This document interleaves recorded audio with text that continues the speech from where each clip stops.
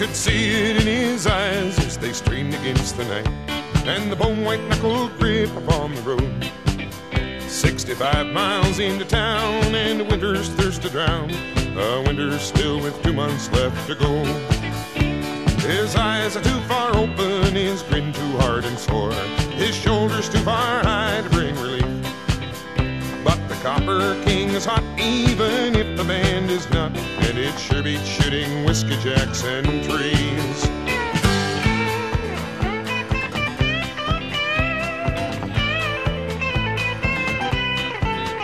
Then he laughs and says, "It didn't get me this time, not tonight. I wasn't screaming when I hit the door." But his hands on the tabletop, will their shaking never stop.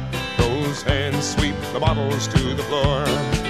Now he's a bear in a blood-red Mackinaw with hungry dogs at bay, and springtime thunder in his sudden roar.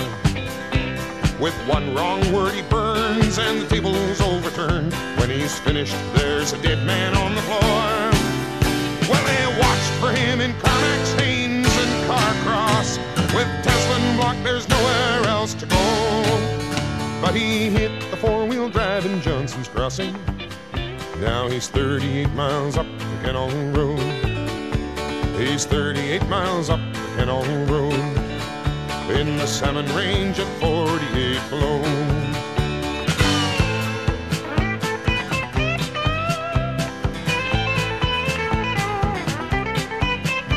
Well, it's God's own neon green above the mountains here tonight, throwing brittle colored shadows on the snow. It's 4 more hours till dawn, and the gas is almost gone, and that bitter Yukon wind begins to blow. Now you can see it in his eyes as they glitter in the light, and the bone-white rime of frost around his brow. Too late, the dawn has come, that Yukon winter is won, and he's got his cure for cabin fever now. Well, they watched for him in Carmack's, Haynes, and Carcross. With Tesla and Block, there's nowhere else to go. But they hit the four-wheel drive in Johnson's Crossing, found him 38 miles up the Canol Road. They found him 38 miles up the Canol Road, in the Salmon Range at 48 below. They found